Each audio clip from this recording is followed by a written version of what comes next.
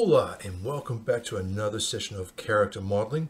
I'm S'more, aka Steve Moore, and today we're going to be making a shirt in Marvelous Designer. It has been a while since my last video, so let's not waste any more time and just get straight into it. To start, you'll need some good pattern reference. This is essential. Google image search certainly helps here. And if you want to get really serious, you could purchase some pattern books, or your local library might even have some pattern books for free. For this tutorial, I've made a pattern which you can download for free. The link is in the description below. If you have a similar garment on hand that you can study, this is also very helpful. Lastly, it really helps to have a notepad for jotting down measurements and simple calculations. I use Windows' trusty and free Notepad or WordPad. To begin, we need to take some basic measurements of our avatar. For this, I'd like to have a notepad handy to jot down those measurements. To measure our avatar, go to the Basic Circumference tool, which you'll find under Avatar Measurement here. I'll start with the chest. Left-click on the avatar and then click a second point along the line that you wish to measure. At this point, a loop will appear. When you let go of the mouse, you'll be able to tweak the angle that the loop lies across the surface. Click again to apply. I'll just jot that measurement down, 99.98 centimeters. Repeat the process for the waist. For the top of the shoulder, I'll use the surface tape measure, which you'll also find under the avatar measurement drop-down menu here. Left-click to begin the measurement and double-click at the point you want it to end. And once again, just take a note of that measurement. I took a couple more measurements, the bicep, and then finished up with the circumference at the top of the arm.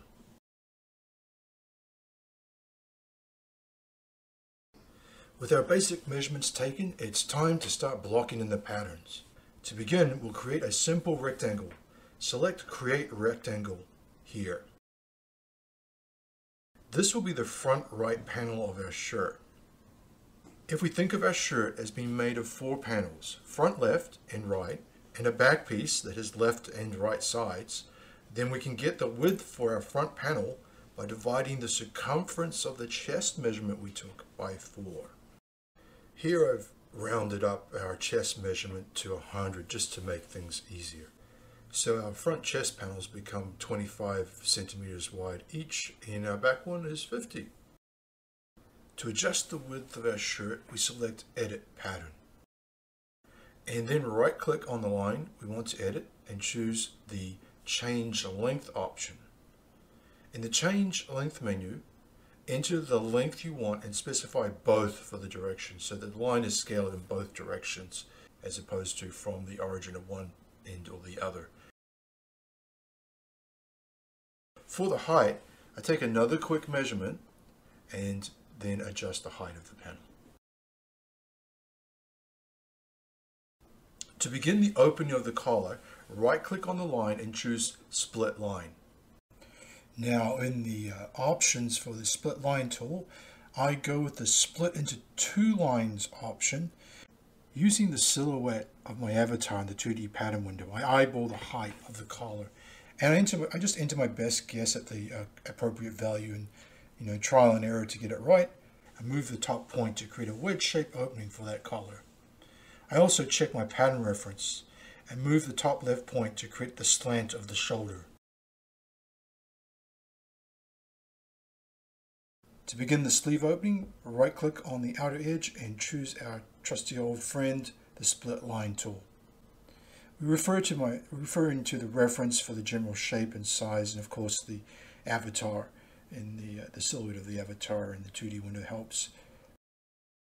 For the top of the shoulder, I copy my measurement from my trusty notepad and, using the change length again, adjust that dimension. I decided to make the top of the shoulder a little shorter still.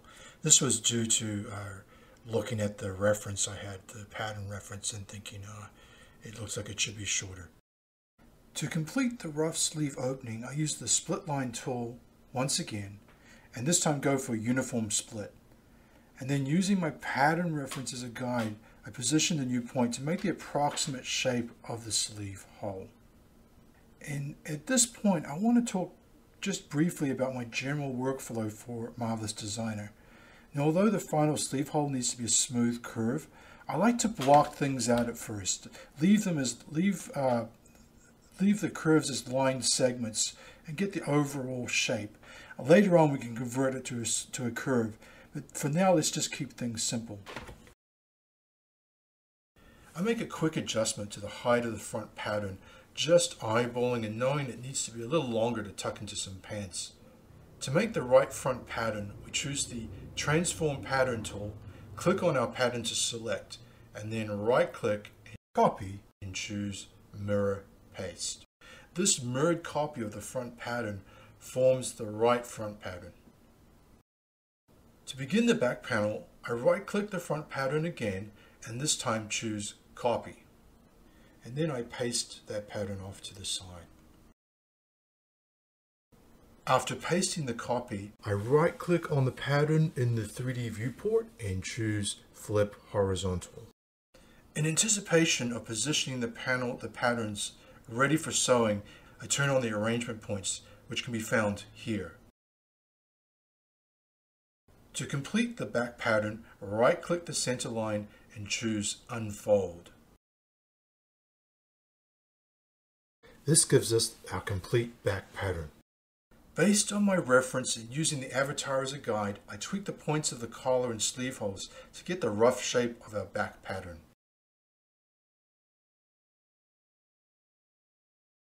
To position the patterns ready for sewing, I select one of the patterns, then hold the Shift key down and click on a dot, which I think best represents where the center of that pattern should be located on the avatar. The pattern snaps to the dot and wraps around the avatar a little. This will help our shirt fit neatly to the avatar when simming. Here I'm just repositioning the patterns by hand a little to better line up with the avatar, and also so that it's clear for you guys which edges we're going to sew. Before we go ahead and sew the patterns together, it's important to tell Marvelous Designer whether the shirt is going to sit on top of our pants or be tucked into the pants. In this case, I want the shirt to sit on top of the pants. To do this, select all the patterns and open the Property Editor, which can be found under Display Window Property Editor. In the Property Editor, find the Layer field. The default number is 0, which is considered the bottom. A pattern assigned Layer 1 would sim on top of a pattern assigned Layer 0. So, I set the shirt's patterns to a layer above the pants layers. Now we're ready to sew the torso patterns together.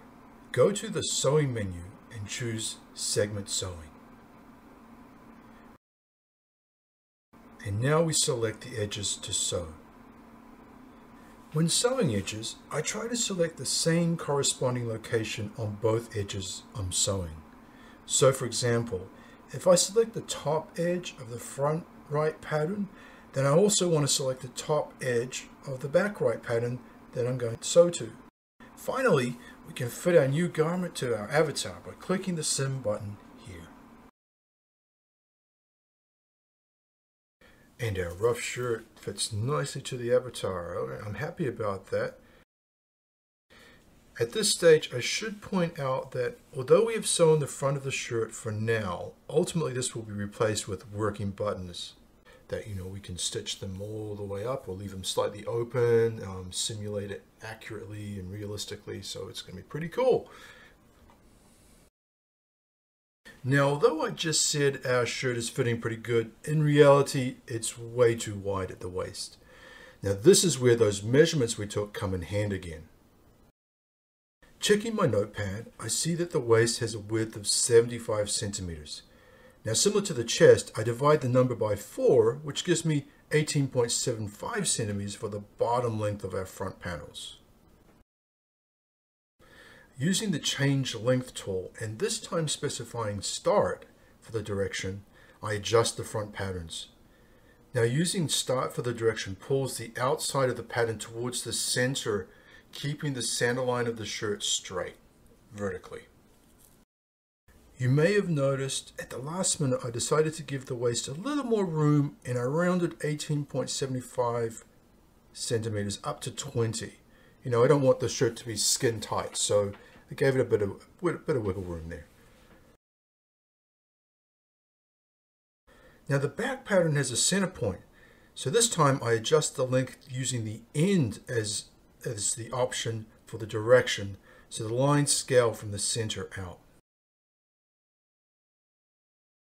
A quick sim,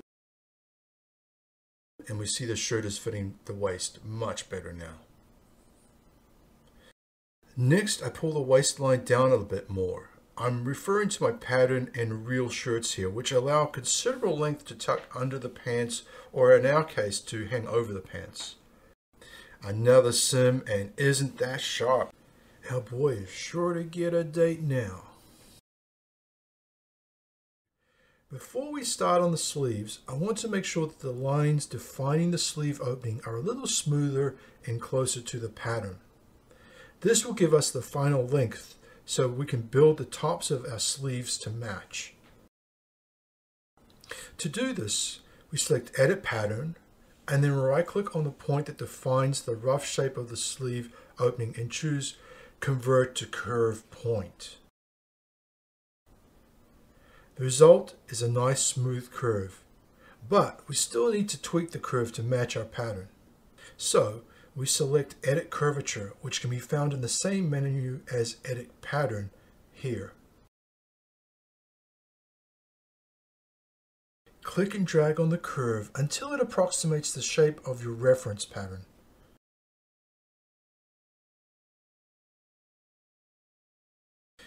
We repeat the process on the back pattern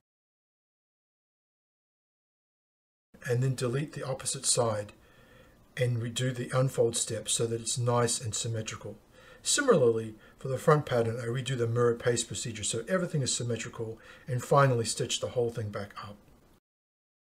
And now it's on to the sleeves. Referring to the measurements we took, I create another rectangle and set the length of the top to equal the circumference of the shoulder. Now this is just to get the shape into the ballpark, as we're going to be turning this into a complex curve. I set the width of the bottom of a sleeve to be a little wider than the bicep dimension. Next, we turn on the arrangement points and use them to snap the sleeve pattern to the arm. You can also do this by hand. It's not super important. We just want to get the thing wrapping around the avatar and not falling to the ground. Now it's time to make that crazy looking curve that is the top of the sleeve. First, I right-click on the top edge of the sleeve and this time choose Split. In the options box for Split, choose Uniform Split, which will split the edge directly in the center.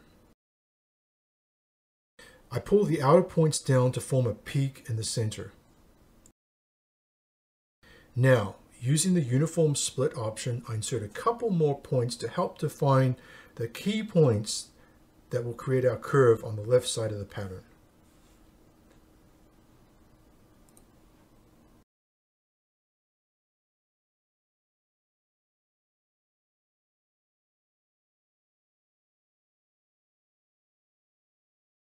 Next, I uniform split the bottom edge of the sleeve and delete the points on the right side of the pattern. This allows us to select the edge that will be the center of our pattern and use the unfold option to create a symmetrical pattern. Before proceeding, I decide to freeze the torso patterns as I'm happy with how they're fitting and I just want to focus on the sleeve at this point. Now to do this, I choose Transform Pattern, select the patterns I want to freeze, right click and choose Freeze. Now back to that sleeve curve. Select all the top points except the outer points. Right click and Convert to Curve. Nice, that's a good looking curve. Now we need to add back a center point, so we right click on the new curve and do a uniform split. We did it this way so we would have a smooth curve all the way across. If we had left out the center point when converting to curve, we'd have a peak there.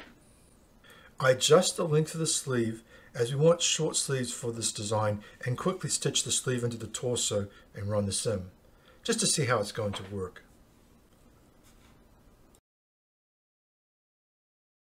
I think the bottom of the sleeve is too wide, so I just tweaked those lengths a little bit.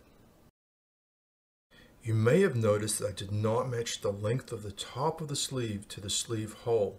Don't worry, I just want to tweak the shape of the sleeve hole a little more before I do that.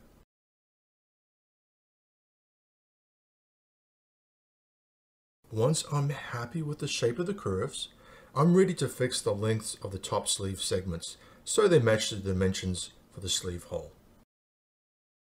This is easy. Just select the edge of the sleeve holes on the torso patterns with the Edit Pattern tool, and Marvelous Designer displays the length of the line segment. I quickly jot down those values and then go to the corresponding curve segment on the sleeve. Right-click and choose Change Length. Now it's just a matter of setting the length, and I use the Start option as the direction so the line is scaling from the center point.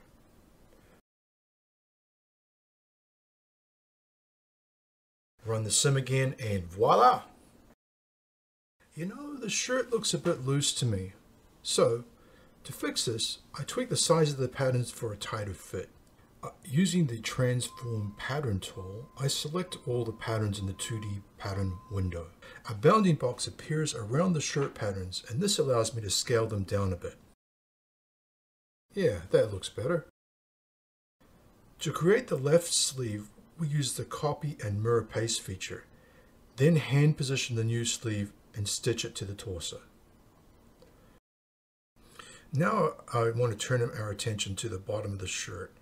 Using our reference, as always, we're going to refine the bottom of the shirt the same way we created the complex curve of the sleeve top.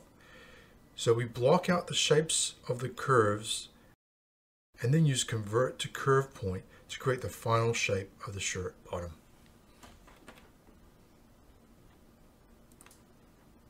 That's it for this session. Next time we're going to cover the collar, which is going to be a lot of fun. I look forward to catching you then. If you liked this video or you found it helpful, leave a like and subscribe. Until next time, ciao.